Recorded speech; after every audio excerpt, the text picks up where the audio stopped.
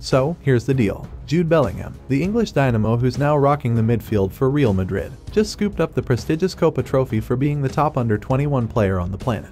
But here's the catch. This award is all about his sensational performances from last season, not his current Real Madrid superstar status. Picture this. Jude was a force of nature with Borussia Dortmund last year, smashing in 14 goals from 42 games and helping them secure that sweet second spot in the Bundesliga. And as if that's not impressive enough, he was part of the England squad that made it to the World Cup quarter-finals in Qatar. But what's even cooler, Jude's not one to forget where he came from.